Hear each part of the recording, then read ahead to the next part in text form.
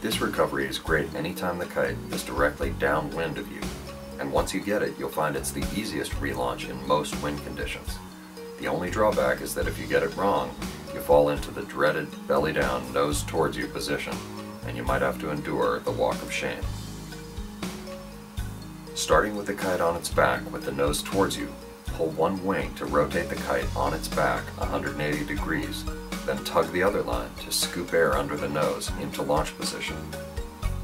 Be ready to pull the opposite line as the nose comes around so that it doesn't fall down nose towards you.